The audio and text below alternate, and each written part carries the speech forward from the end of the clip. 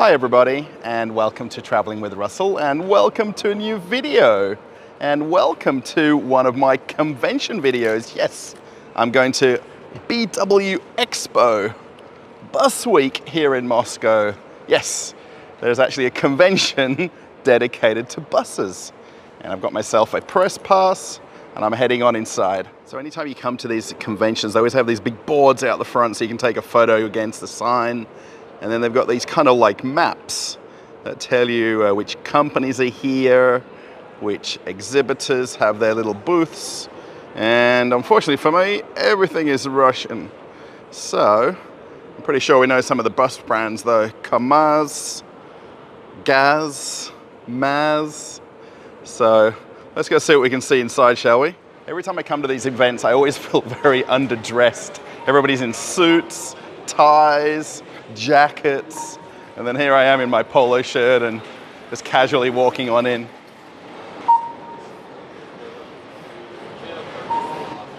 Now, just walking on inside, this is not a particularly big convention compared to a lot of the conventions that are held here. This is Caucus City Convention Center, which is a huge place, let me tell you, but I imagine there's not so many brands of buses in the world that they can fill up multiple convention halls, but let's go see some of these different types of buses. One of the first ones I've come across is this huge KAMAZ here. Have a look at this thing. It's like an off-road all-wheel drive bus. Check out how high the suspension is. This is a beast of a bus. It's absolutely huge.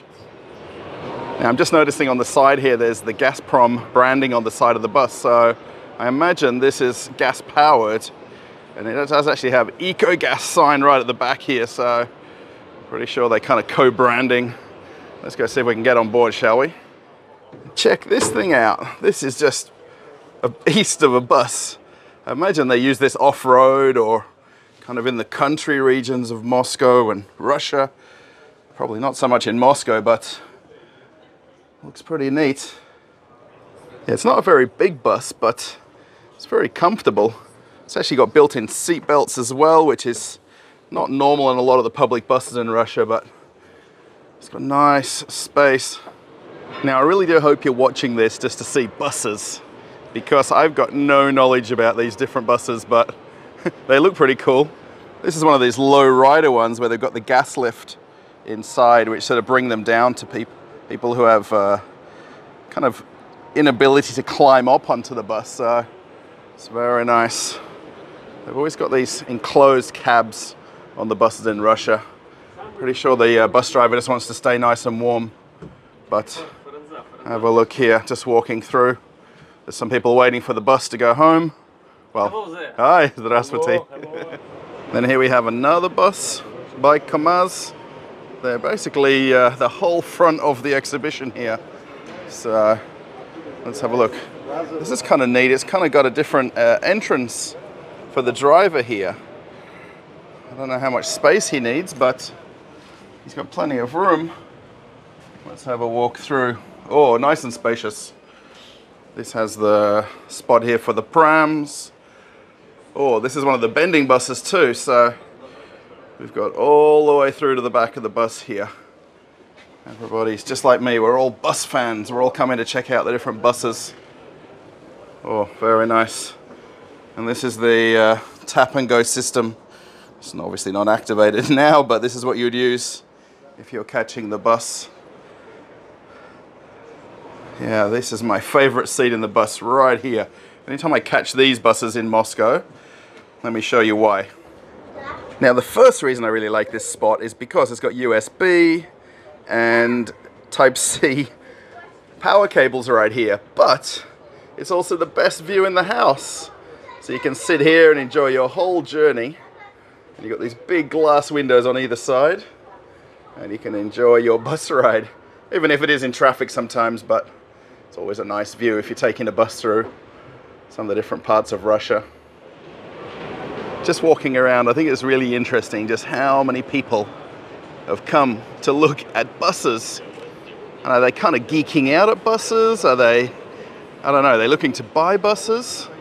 It's just interesting how many people come from all over Russia just to look at different models of buses. And I didn't really realize there was even this many in Russia. Have a look at all of these along the walkway here. I really do hope this is interesting by the time you kind of get to watch this, and it's kind of a good insight into some of the different conventions that are here in Moscow, where I live. But all these kind of short range and long range buses. Now just come across, hopefully, the bus of the future, or the future of Moscow region where I live. Now, this is one of the new modern marshrutkas. Have a look at this. It's actually electric. Check out the engine space right here. All electric. How neat is that? All right, and let's have a walk around on board, shall we?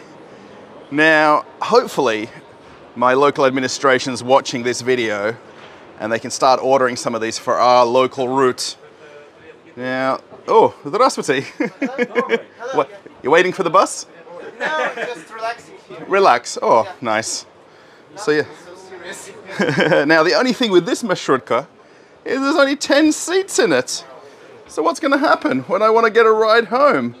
There's gonna be only standing room. The driver's got plenty of space, but as for the passengers, it says they're 10 seated and 3 standing, and then you've got the one space here for a wheelchair. But it's a very nice bus though. There's a couple of nice guys here waiting for the bus home. And then right next to it, there's an even bigger marshrutka. This one's even nicer. Maybe this is the one I want to get for my bus route where I live. Lots of space on this one. And I can even have the front seat if I'm very lucky, depending on how many people will be on board. But this bus seats 21 people. That's always nice. 21 people. Marshrutka style, that's about 41 people. But here's some more people waiting for buses.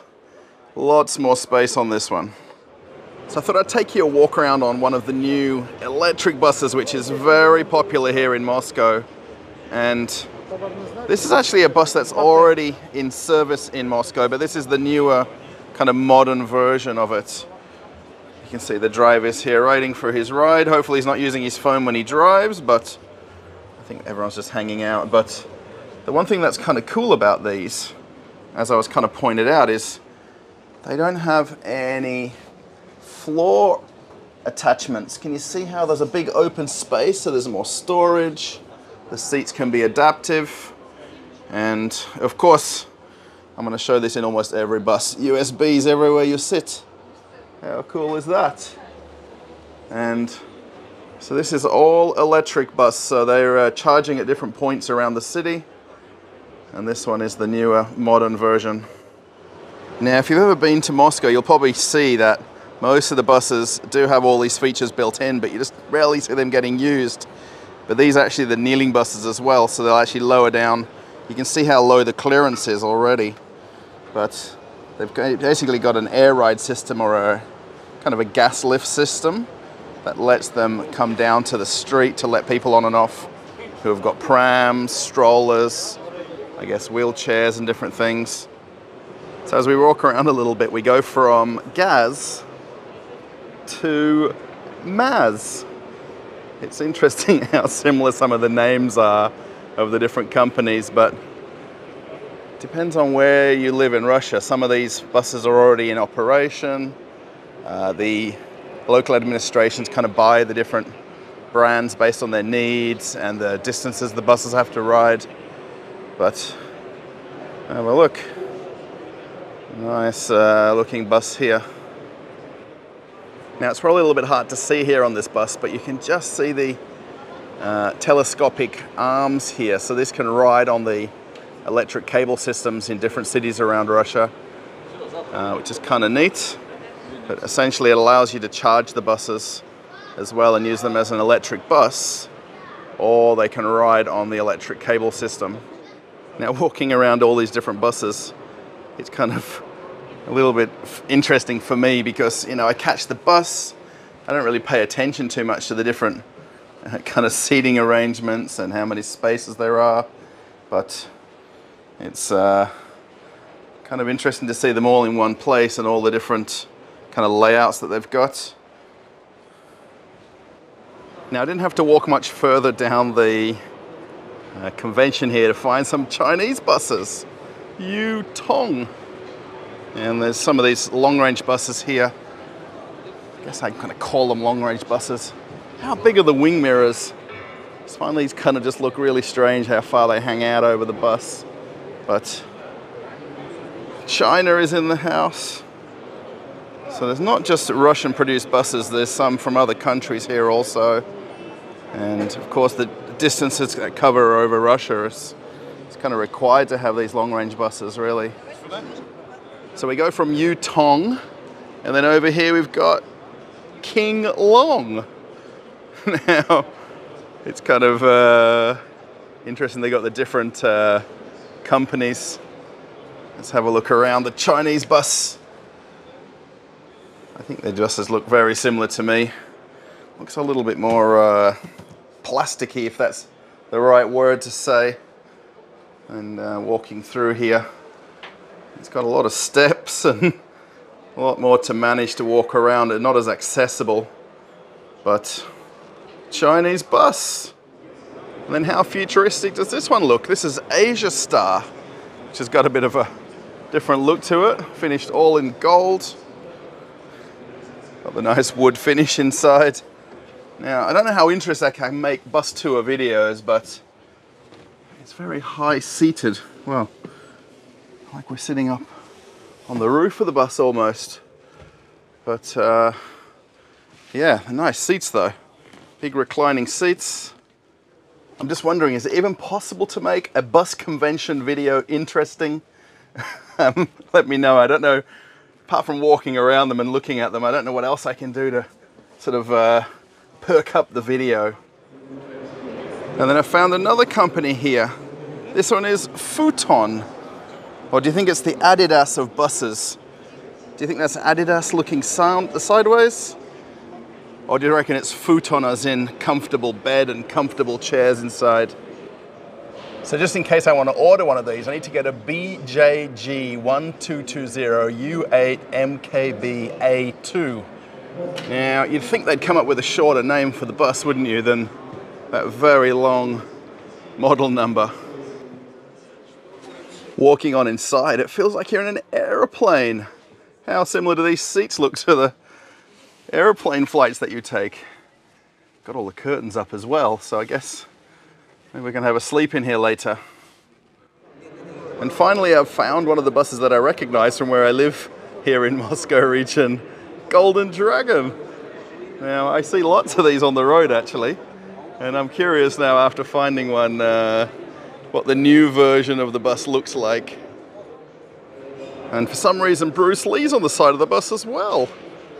I wonder what his brand affiliation is with the bus company. Maybe it's like Bruce Lee's long-distance family members that are brand ambassadors. I always find catching these buses, it's just very awkward to get on. The seating is like very close together, and it's they're comfortable buses, but they're not overly comfortable for long distances. And every time I catch my local bus when I get on one of these as well, the seats are always folded all the way back. And the person who sort of sits in front of you doesn't want to put their chair forward, or the latch doesn't work or something like that.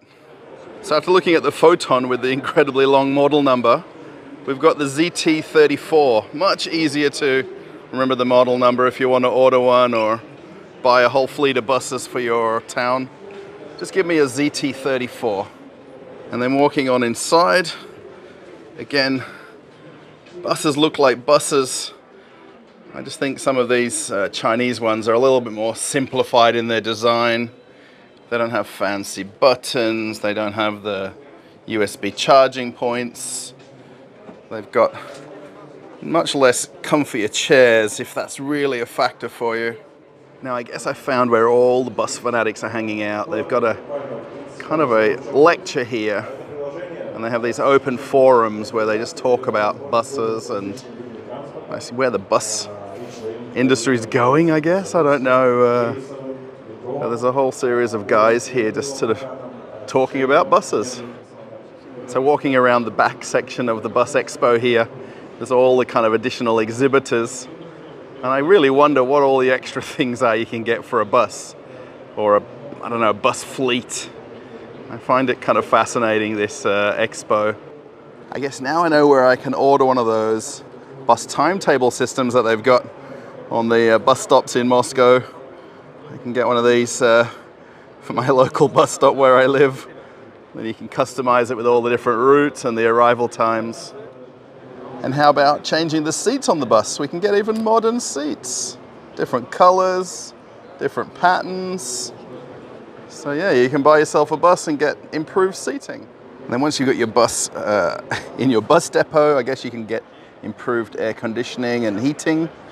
I guess these will be heating for the winter in Russia. In Australia, we'd need these for air conditioning.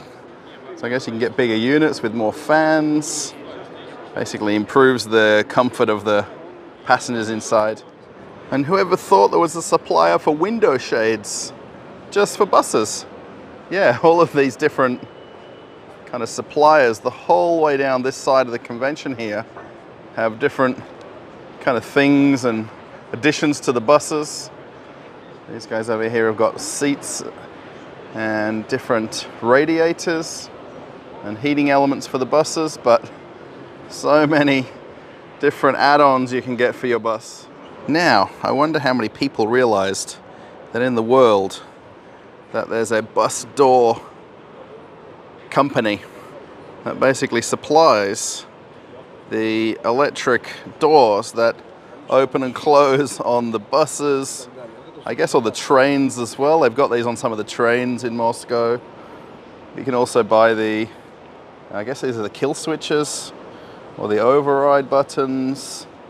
Yeah, whoever knew somebody like this existed? I mean, who are you going to sell these to? I guess to the bus companies that are here. I guess they kind of switch business cards with each other. Now, do you know what I'm really curious about when I walk around this event today is, do you reckon there's a lot of the bus drivers that have come here to have a look at the new buses? I wonder if you can spot them in the background of some of the scenes. Obviously, there's a lot of the companies here and different administrations throughout Russia that have come to this kind of once-a-year convention, but I wonder how many bus drivers are here today just kind of having a look at what their next model is going to be in the coming future. Now, it's probably a little hard to see from here again, but if you look right here, you can actually see these charging arms that come out from the roof of the bus, which basically plug in to a charging station and allows the bus to charge remotely. So rather than having to go back to the depots, they'll have different charging points around Moscow region where I live, allowing the buses to charge up. You can also see on this bus right here, these kind of telescopic rods. What do you reckon the technical word is for these things that extend out now? I'm pretty sure in Moscow, where I'm from, they don't have these anymore at all, but in different cities around Russia, they do. So there's still a thing that's kind of required, depending on the region that these buses will be kind of brought into. I do hope this video has been interesting. It's not a huge convention compared to a lot that I've been to where they just go forever, it feels like. I guess the bus industry is a lot smaller than what we think, but yet there's still so many different companies here. Yeah, these convention videos are always interesting to put together. So I think I've narrowed down all the people that have come here to the event. I think it's kind of a combination of 3 different people. So there's the different companies who want to basically buy and sell buses to each other, I guess, or they want to trade, or I'm not sure what they're doing, but there's obviously the different administrations, different government kind of entities around Russia who want to come and look at the new buses and maybe buy them to expand their fleet. And then there is all of the bus enthusiasts. Now, somebody mentioned about me saying geeks is not overly an appropriate word, but I think there is a lot of bus geeks that are here having a look at them. Check out this stand as well. There's a windscreen washer guy. There's a supplier of the, I guess the mechanisms for washing the windows on buses, the wiper blades. How interesting is that? There's a kind of a different supplier here. So I guess if you've kind of bought your bus and you're not happy with the wiper blades, there's a guy here that'll help you put new ones on your bus. And right here by the entrance, I kind of walked past this not realizing, but there's another one of these electric door bus companies here. And have a look at all these guys that are just interested in the door opening on a bus and all the technology associated with it. I guess if you're kind of into buses, this would be your thing to check out.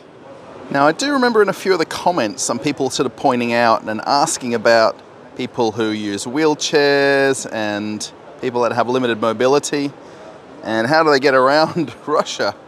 Now, to be very, very honest, there is, in my opinion here, it's not very, very wheelchair friendly, Russia as a whole. But they've got one of these buses here that's got the, I guess the ramp right here. I don't know what they would call this. That can kind of load into the back of this sort of minibus. But they do have them in Russia. You just don't see them very much. And I mean, in Australia, these are very, very commonplace, but in Russia, we're just not too ability friendly, I guess, if that's the right words. I think walking around the back here, I found all of the bus enthusiasts all hanging out together. Have a look at this. We can sit down and have tea and coffee, talk about buses, and again, it's just interesting. Perhaps this guy here is a little bit famous in the bus world, I'm not sure. But people want to get photos with different people here around the back of the buses. There's always going to be a back section somewhere, right, where everyone's sort of hanging out, and I think it's right here. Now, if there is someone from Russia watching, can you please tell me, in your city where you live, do you have buses like this? Because I'm pretty sure that short of out in Siberia and the far east of Russia, I'm not sure where they would use these as public transport. So just one more time, if the local administration of Narofominsk or Aprelivka is watching this, I'm pretty sure I don't have too many Aprelivka viewers and subscribers to my channel. This is the bus we want to get. This is the one we want to replace the 490 from Sarajevo to Aprelivka. If we can get one of these, I'll be very, very happy. Okay, everybody, I want to thank you for watching Traveling with Russell. I want to thank you for coming on this walk around of a bus convention. Now, I know these aren't very popular on the channel, going to different conventions, but I like coming to them. I think it's cool to kind of check out the new technology, what the next kind of thing is going to be. And conventions seem to be a big thing in Russia, so why not come to them? All right, everybody, if you liked it, I guess you could give it a thumbs up.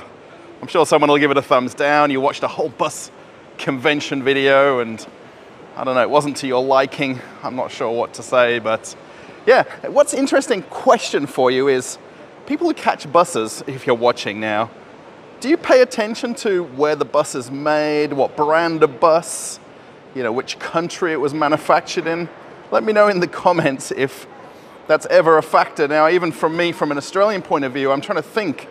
I only really know Mercedes and MAN as bus companies that operate in Australia, but until I come to this today, I didn't know there were so many different ones. So, thanks everybody. I put another video for you to watch right after this one. You can check it out if you like. And I'll see you in another video. Bye everybody.